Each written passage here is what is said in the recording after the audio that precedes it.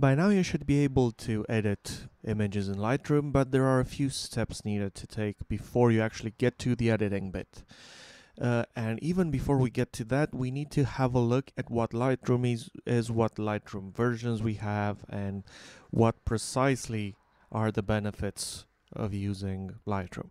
So before we start into Lightroom itself, we should be aware that there are, first of all, two Lightroom applications, at least. It depends how you count. So, for example, if you go to your Creative Cloud account under the photography apps, you have here Photoshop, you have Lightroom, and Lightroom Classic, and Camera Raw, and Bridge. These are all apps or bits of apps that help you in photo editing, and what's central to them is that Camera Raw engine, which I'll give you an idea of in a bit. So before before a few years ago, don't remember exactly when, Lightroom was called Photoshop Lightroom, to make it clear that it's actually the same application in the background but a different interface. Now obviously it is not the same application. There are things that Lightroom can do and Photoshop can't. There are things that a lot of things that Photoshop can do and Lightroom can't. But the core of them is common, or at least the core of Lightroom is common to Photoshop as well.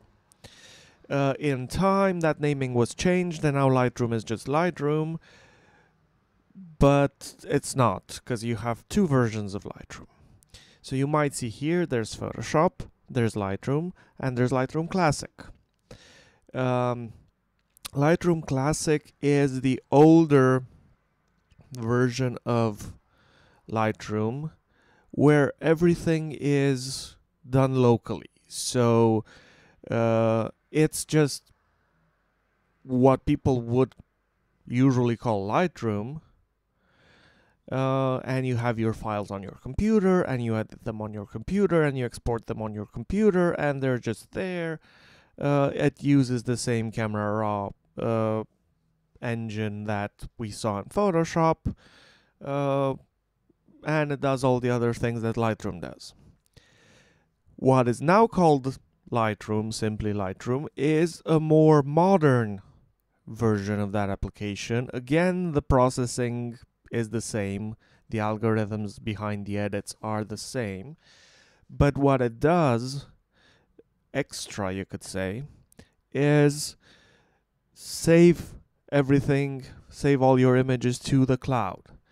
And it can even process them in the cloud to take off some of the processing strain.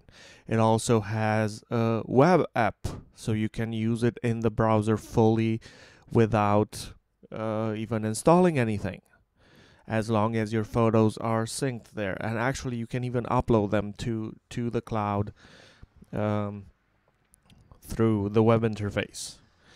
In addition to Lightroom, Photoshop, and Lightroom Classic, we also have two other things here. Camera Raw. Now, Camera Raw is the plugin we've been using in Photoshop, and it has its own versions. It's developed separately, but you can't really use it standalone. So you can use it in Photoshop and you get access to everything that it can do. And it's the same thing that powers Lightroom Classic.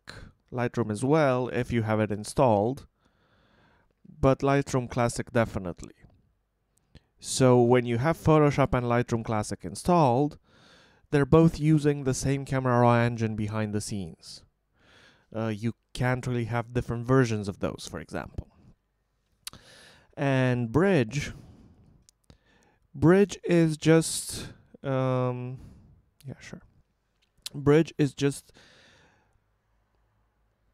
a navigation and file management tool So it's kind of like Windows Explorer, for example, or the Finder on the Mac.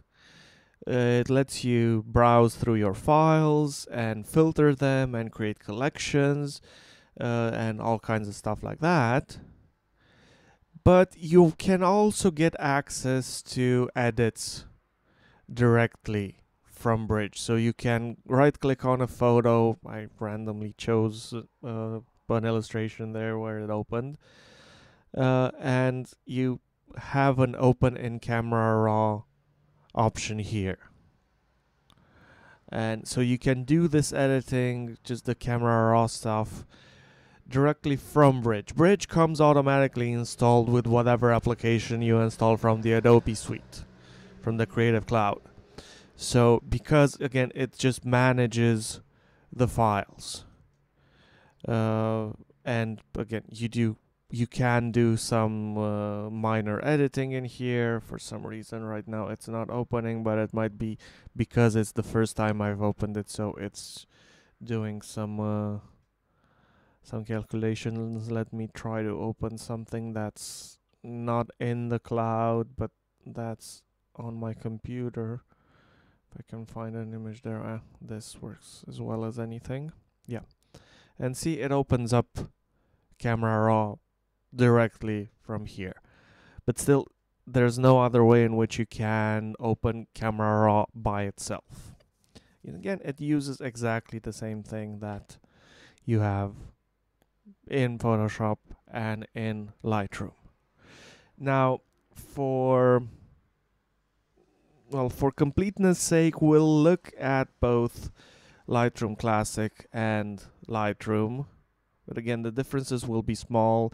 Lightroom Classic does have more features than the modern Lightroom. But again, they're not completely on par, so there are small differences for each. We won't be going very much in depth with either of them, but I will show you the general workflow and then just compare Lightroom to the Lightroom Classic version that we'll be mostly working with.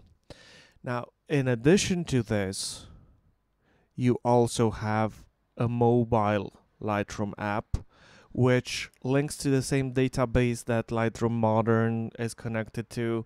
So once you upload your files in Lightroom for Web or import them into Lightroom Modern on your desktop and let it sync, or import them from your web app, from your mobile app, sorry, then they'll be in the same place and you can access all of them from all these three places. And actually Lightroom Classic can sync with that now as well. So Lightroom for mobile is a surprisingly powerful tool that actually lets you do almost everything that Lightroom can editing wise on your phone. That's also a nice option to have, to be able to do editing on the fly on a phone or on a tablet. I think it has both. It definitely has Android, an Android version. I think it has an iOS version as well, but I'm not completely sure. So when you buy Lightroom, you buy Lightroom Classic, Lightroom Mobile, and Camera Raw and Bridge. These all come in a package. Also, when you buy Photoshop, you buy Photoshop, Camera Raw, and Bridge. So, and you can buy a pack that has all of these. But that's kind of the ecosystem we're working in. So let's move to looking at how the interface actually works.